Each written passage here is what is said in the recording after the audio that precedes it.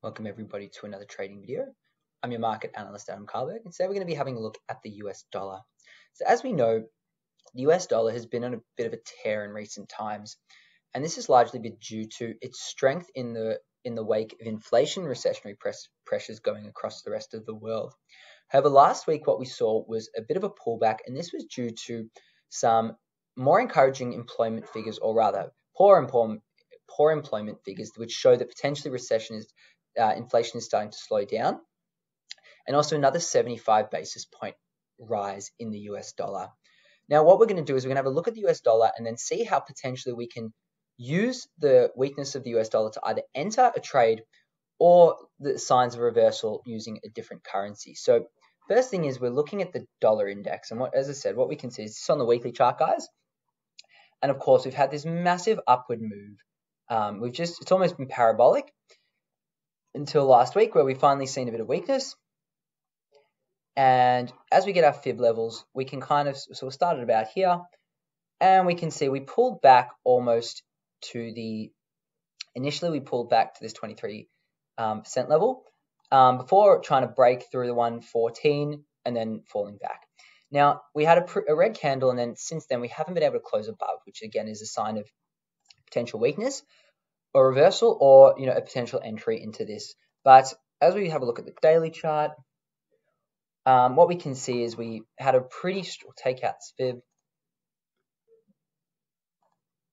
and what we can see is that basically going back to all the way, let's just keep going, all the way really since middle of 2021, we've been in this long trend, and we've bounced off this 50-day average really every time. Now, we did it here recently and was a pretty strong bounce, and now we've had a really aggressive red candle. And bear in mind, guys, we haven't had a candle like this in a long time, and this may signal quite a bearish shift. We are still sitting on this support level, just at about 110. So potentially, if we test this again and we have another green candle, it may be a good opportunity to take the long. As you can see, let's just get rid of this. A long trade entry here.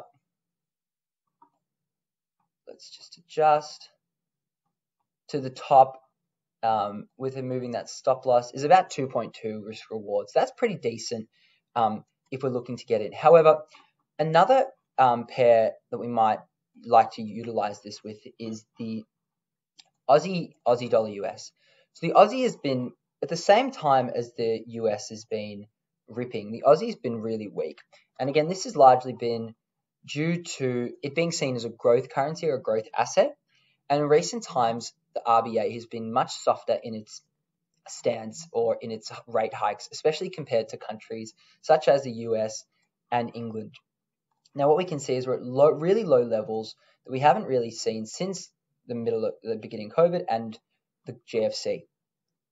But what we have seen is that we've got a nice bounce off that support level, a really significant candle on pretty good volume, so you can see, and that may indicate that we are at the bottom. Now, another thing is that our targets can be this 50-200 week average in the short term. Stick your stop loss a little bit below, and then that might be a short term trade or a medium term trade. As we look at the daily, similar kind of pattern. Just bear with me.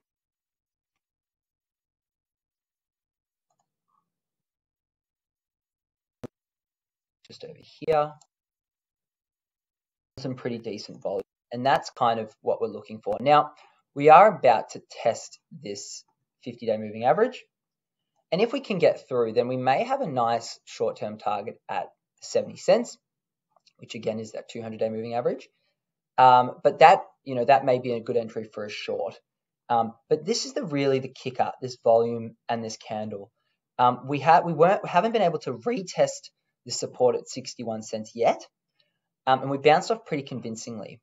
So again, if we can break through this 65 cent level, it may be the sign of a short-term reversal. But there you go, guys. Thank you for watching, and good luck trading.